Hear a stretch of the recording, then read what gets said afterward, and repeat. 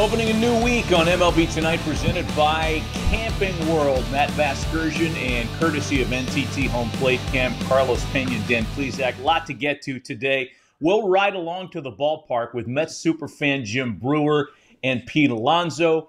Pedro Martinez is going to join us coming up in just a bit to celebrate a milestone moment in his career. And before we get to the big story of the day, and that's Ken Rosenthal's report on how Major League Baseball hopes to find a path to the field for 2020, Dan Plesac, Mother's Day weekend, leisure, but social distancing practiced everywhere. Tell us about your weekend. Well, my weekend, Matt, there it is, the MGI Zip Navigator. Listen, with this new social distancing, no caddies allowed at my country club, Upper Montclair Country Club. I decided to get ahead of the game, Matt, and I bought a remote control cart. Goes up to 5 miles an hour. You can direct it from one hole to the next. It's the best thing ever. This is highly controversial, though. You're trying to get the caddies out of a job. No, I know. And I named this, my normal caddy, his name is Ross Stevens. So the name for my new walking caddy is the Ross Man. So anytime I hit a bad shot, I blame it on the Ross Man. Poor Ross in absentia. Guy's still getting blamed. He's not even close to the track right now. Hey, let's go from that fun moment to something that could be a lot more fun. And that's the Ken Rosenthal report that Major League Baseball has approved a proposal to submit to the Players Union that highlights a path to getting back on the field. The two sides are expected to meet on Tuesday to discuss the proposal. Here are the bullet points. A regular season that will begin in early July and consisting of roughly 80 games, give or take. The schedule will be regionalized into 3 compartments, if you will: East, Central, West. There will be interleague play, but everybody will stay within their own region. Home ballparks, and the expanded playoff proposal that was posed earlier before this environment. So, Carlos, I'll start with you. Your initial reactions to this plan, how optimistic are you? I am very optimistic. I just think that as long as we're able to get a plan on the table, that we can get things moving. Look, keep in mind, this is not going to be set in stone. This is a very liquid situation. It's changing every single day and very unpredictable. But the fact that we're talking about a solid plan, regional play, I am actually welcoming the opportunity to come up with new ideas. Even the postseason plan of being an extended amount of teams, more teams in the postseason, kind of like a round robin. I'm excited about that. So it's a great opportunity for baseball to really put to test many of these ideas that have been floating around and see if they work, even possibly keeping them when things come back to normal if it works out. So I'm optimistic about this idea and about these next few days for the industry. You know, Carlos, I agree with you. I'm more optimistic than ever because 2020 with this COVID virus is a different sports landscape than we've seen in all major sports, and not just here in the United States, but globally. I think that the players and the owners, and somehow, some way, that they're going to try to get together to try to have some baseball in 2020. I think the key is, are they going to be able to do it in a manner that protects the players' health, the umpires, the people associated with the game, around the game, at the ballparks, wherever they may be? But it seems like we're getting closer and closer to a reality that we will be seeing big league baseball in 2020. I want to double back on one element of this plan that's fascinating to me, and I think with an eye toward making the schedule as realistic as possible, again, to minimize logistics and travel. The East, the Central, and the West will stay self-contained. Yes, there can be interleague play, but you're going to keep everybody regionalized to make travel a little easier and to try to get all these games played in a very compacted piece of schedule. Carlos, again, I'll start with you on this. Having played for so long, you know, say you're with the Rays still. You're not going across the country to play the Angels and the Dodgers anymore. You're staying on the East Coast. How do you feel about that? Well, man, I mean, I'll tell you what. It is a lot of fun to play your division rivals. At the same time, you take those trips as almost a break and an opportunity to gain some ground. Right here, playing against the Yankees, playing against the Red Sox repeatedly, it just makes it a lot more difficult to actually make progress, right, and climb up the ladder in the standings. So it's going to be interesting. At the same time, I kind of welcome that type of intensity. I think fans will enjoy it quite a bit, and players are going to enjoy that type of opportunity as well. I think of this, Matt, and I look at how tough the East would be. So just think you're the Mets, the Yankees, the Red Sox, the Rays, and then you play in outer division in your league, and then you play against the NL East teams. The Philadelphia Phillies look like they're going to be a much improved team. The world champion Nationals. A lot of people think that the Mets are a team that contend. So that Eastern Seaboard area, wow, that would be some tough sledding. Boy, and again, just to note, it's all very fluid, and it's one of many things that the league is looking into to try to get back on the field and execute a 2020 season. We're going to take a break, guys. When we come back, Pedro Martinez is going to join us to celebrate a milestone he achieved on this date 20 years ago, and we'll also celebrate some of his charitable work on this date right now. Next on MLB Tonight. MLB Tonight is presented by Camping World, making RVing fun and easy since 1966. Visit campingworld.com today.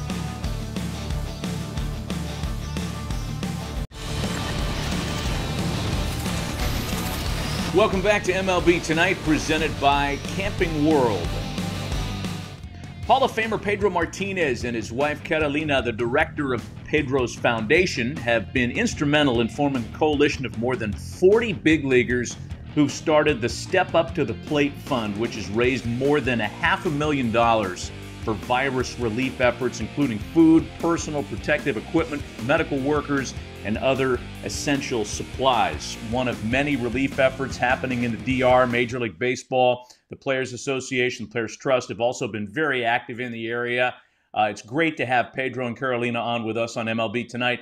Hey, congratulations on such great work to both of you. Tell us about the week and what you have planned this week for your relief fund, Pedro. Well, thank you. I miss you guys. I miss you so much at the station over there.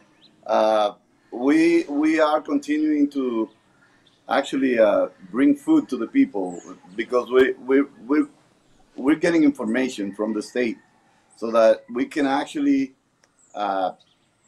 approach the things that will probably are the most needed in the areas, and so far food and equipment for the medical staff, the people that are dealing with the people that are sick in the hospitals are the priorities right now. But we will continue to do as much as we can. And but for this weekend, I think it's going to be medical equipment to protect our nurses and doctors, and continue to give away more food for the people. I didn't know that there were so many people in need. You imagine and you expect it to be a lot, but to see it with your own eyes, how much people need, it's shocking. Pedro, we were talking earlier about how sometimes, you get into this game, you're in the mound, you're in the intensity of a ball game, and you kind of shut the entire world around you off, in a sense. But here, you were a star on the mound, but now you're a star back in Dominican Republic for all the people that are really needing help. Can you talk about how all this stuff puts what we do in perspective and the platform that you have and how you're using it? In some ways, for the young players and for us that had a better life since we started, it's shocking because you go away to play baseball and you have a better life. And sometimes you kind of separate yourself from the reality. But for all of us, this time it's been a reality check from the young players to the old players to the retirees. I mean, everybody is getting a reality check because we went away to play. We had success. We had all that, and we have a different life. But to come back to the Dominican Republic in moments like this, it's really what makes you appreciate why you play baseball, why was God so good to you, why baseball was so important to you. Really great work that the both of you are doing, but we'd be remiss if we didn't talk a little baseball with you, Pedro, in the short time we have with you, because yes, Tuesday is the 20-year anniversary I mean, I can't believe it's been 20 years since your complete game, 2-hit, 15 punch-out day against the Baltimore Orioles. So let's see how well you remember this game. I want to ask you a few questions about the lineup that you completely destroyed that night in Baltimore. Do you remember the Orioles' number 2 hitter was the player traded for you from the Expos to the Dodgers? He actually had okay numbers against you for his career. Do you remember who that was? The line of the Shields. The line of the Shields. Ding, ding, and ding. You know what, Matt? I was really aware of the line of the Shields. I did not want him having success against me. And that fastball, I can't remember because I got on top of him and I just said, you know, I need to put him away. This is the guy I got traded for, and this is the guy I cannot let have success on top of me to kind of justify my trade for him. Okay, here's another question. The Orioles cleanup hitter, a 5-time All-Star, he made his money in Cleveland, and he had a really hard time with you. Do you remember who that was? Might have been B.J. Surhoff. Not a bad guess. Albert Bell is who we were looking for. Albert Bell, yeah. And Albert had huge career numbers, but yeah, he was only 1 for 15 against you. This is going to be, You can't hit that. Albert. Snappy Albert. Under the radar, I really like that guy. He was quiet. He was into his own world. Whenever we met in the All-Star game, for some reason, we attract each other and we will find each other talking about different things. He was such a cool dude, but I think misunderstood a lot. I got to ask you before we go, and this is my hacky Spanish. Mira, el cabello. You letting it go, huh, Carolina? You gonna let it go? I'm gonna let it go, and I don't know. Harold wanted me to curl it up and let it grow. It's coming.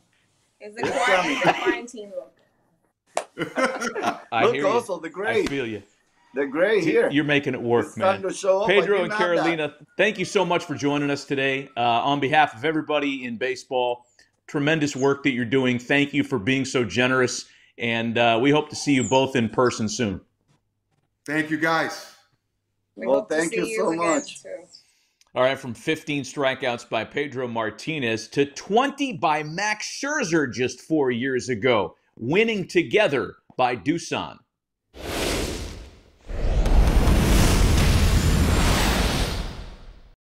Electricity in the air, electricity on the mound. Swing and a miss. He struck him out. You know, I had talked to Strauss on how he handled that lineup and talked about pitching up in the zone against these guys and how he had success with that. It's all been about the heater tonight for Max. Swing and a miss. Swing and a miss. He struck him out. I know that was a little nugget I kept in the back of my mind and just trying to keep finding situations where I could go up with a fastball and then expand with a slider. Swing and a miss. 20 strikeouts for Max Scherzer. I mean, the strikeouts are sexy, and be able to punch out 20, it's sexy.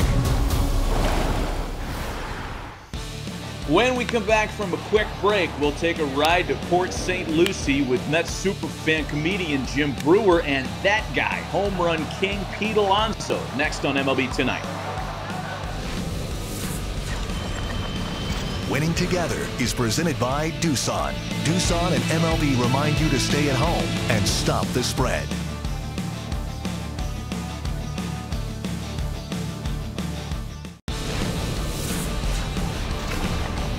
MLB Tonight is presented by Blue Emu Maximum Pain Relief. Works fast and you won't stink. The official pain relief cream of Major League Baseball.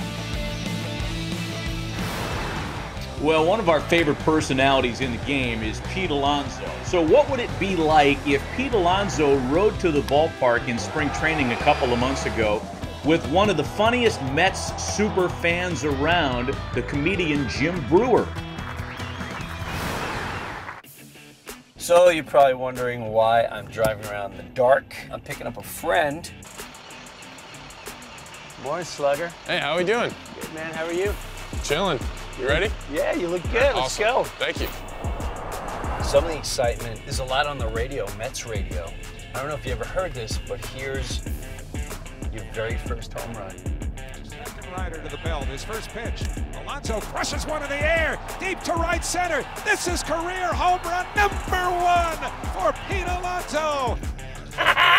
Yeah. I just play wiffle ball and I get amped up when I relive things. So does that get you amped up and ready to go for the new season, or? Oh yeah, but looking back on it, like, I knew it was a really big deal at the moment, but with time going by, how significant that was for me. That was crazy. Like, to me, it just means that much more. That's Tomas Nido right there. Oh, that's Nido? Yeah. Oh, Senor Nido. What's up, fellas? What up? How you doing? Yeah, we are. As a Mets fan, to go past Hundley, this was a moment that I think all Met fans went, oh my gosh.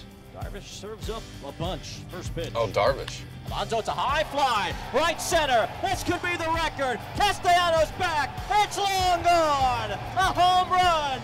Number 42. And Pete Alonso has set the New York Mets single-season franchise home run record with a long bomb to right center. I remember this one. Have a 1-0 lead, and Big Pete continues to rewrite history. As soon as you hit it, you feel it, don't you? The ones that you don't feel, that's when you know you hit it flush. That's when you know it's like, oh man.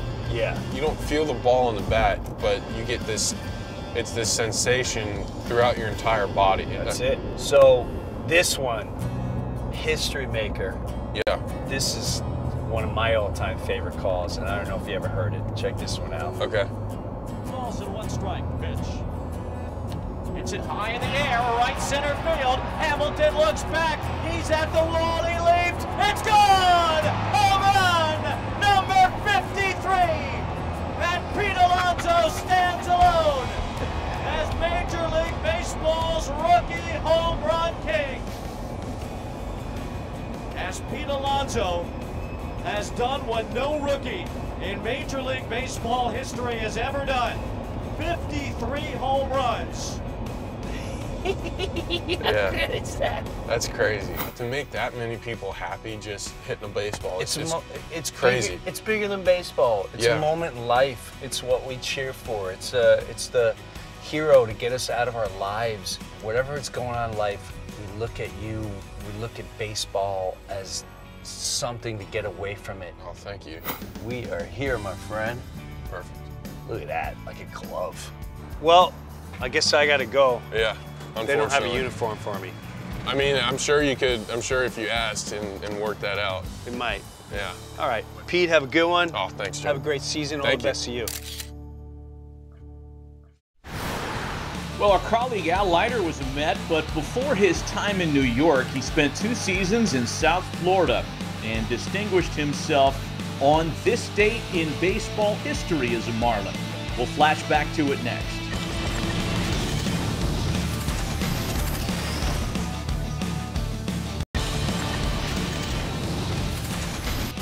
Welcome back to MLB Tonight, presented by Camping World. Well, in Middletown, New Jersey, there's not a whole lot of youth baseball being played, but it didn't stop these kids. And from some little leaguers in Jersey to an anniversary for another Shore legend. One thing about the luxury of an 11-run lead like Al Leiter has, you don't really have to give in. If you feel like you can get a breaking ball over and that's the pitch you want to throw, go ahead. Swing and a miss, he got him! Marlins history at Joe Robbie. Al Leiter with the Marlins' first no-hitter. Boy, Al Leiter was pretty good that day. And speaking of no-hitters, Tuesday, in honor of Al's masterpiece, you can celebrate some notable no-hitters with us, starting with Jim Abbott's no-hitter at 10 a.m. Eastern, ending with Don Larson's perfect game in Game 5 of the 1956 Fall Classic. Dan and Carlos, you guys were a part of winning sides of no-hitters. In fact, Dan, 2 of them for you, if I don't recall. That's got to be a thrill. Yes, Kevin Millwood and Juan Nieves. April 15th, Juan Nieves. 2 outs in the 9th inning. This is when we started out the season. Eddie Murray 1 out away from baseball immortality. And watch this diving catch by Robin Yount, out number 27, and Juan Nieves throws the first no-hitter in Brewers history. Oh, that's pretty cool, Dan. Well, Matt Garza for the Rays came out and just mowed down hitters that day. I mean, he was just lights out. You could actually tell on the way that he went about his business. This is mannerisms that he was in full control, man. And that was so awesome to be part of that. And that year was extremely exciting for the Rays. And there I am going crazy, of course. Celebrate some of those no-hitters with us on Tuesday on MLB Network. We're back with you on MLB Tonight on Wednesday. Until then, thanks for watching and stay safe. See you Wednesday.